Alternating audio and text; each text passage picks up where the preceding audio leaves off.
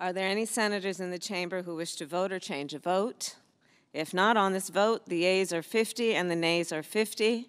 The Senate being equally divided, the Vice President votes in the affirmative, and the motion is agreed to. Madam Vice President. Majority Leader. Today is historic. Vice President Harris has just cast her 32nd tie-breaking vote, the most tiebreakers ever. I join all of my colleagues on both sides of the aisle, thanking the Vice President for her leadership and for making the work of the Senate possible. The record Vice President Harris sets today is significant, not just because of the number, but because of what she's made possible with tie-breaking votes.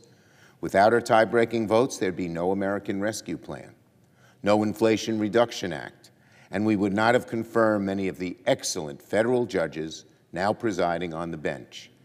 Every time duty is called, Vice President Harris has answered more than any other vice president in our nation's long and storied history.